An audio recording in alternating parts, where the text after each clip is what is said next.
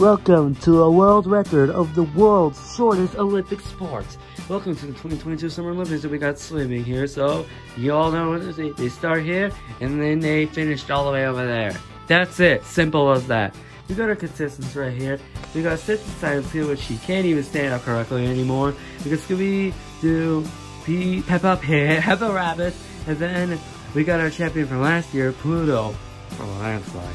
But anyways, we're all gonna start. They're gonna jump down there and then they're gonna run. So simple as that. So anyways, let's begin. 3, 2, 1, go! Oh, whoa, oh wow, Pluto got a head start. Oh no, Scooby's gonna, oh no, why is it swimming like that? And then they're just gonna go, and then just boom, boom.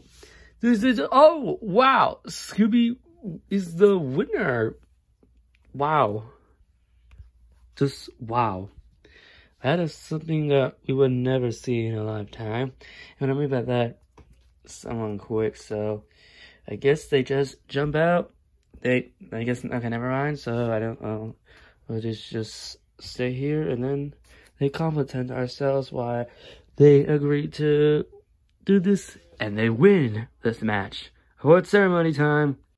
What are we hearing something outside of our house?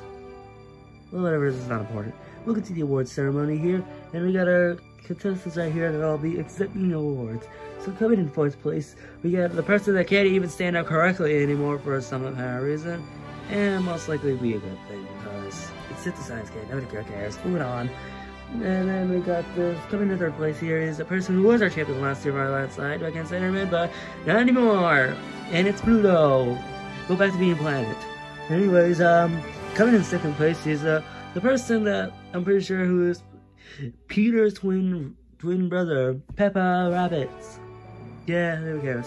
Anyways, coming up first place, the person who is, yeah, he's a dog, like Pluto, but somehow won for some reason, and it's Scooby-Doo. Now here's your movie.